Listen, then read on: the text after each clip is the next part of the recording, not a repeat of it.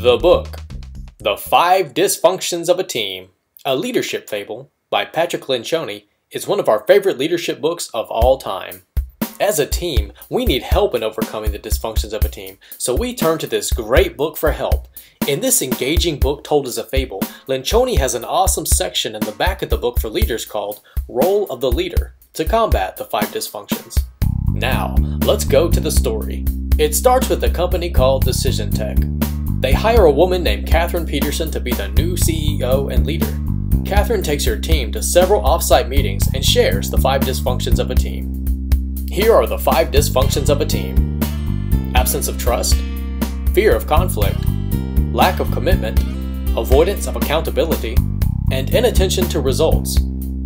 How would a leader overcome these dysfunctions? And quote, Number 1. Absence of trust.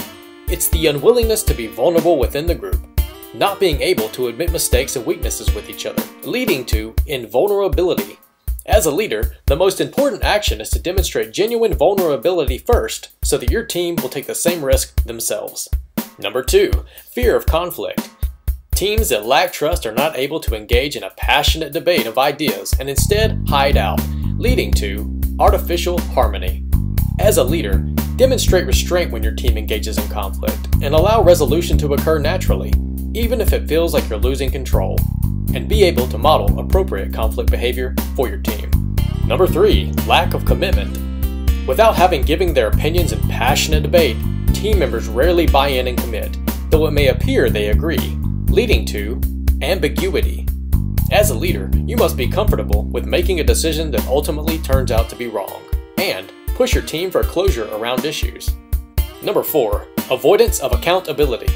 Without committing to a clear plan of action, people hesitate to call out their peers on behavior that's not good for the team, leading to low standards.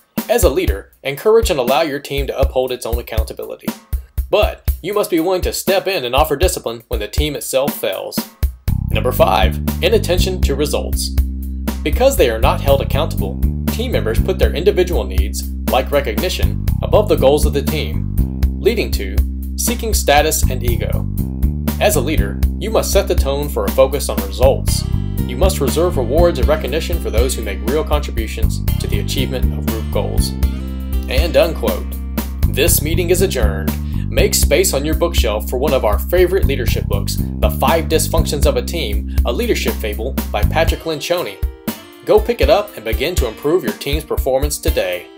And go to the link directly below this video to purchase The Five Dysfunctions of a Team, a Leadership Fable by Patrick Lencioni right now. It's a must for every leader and for every team.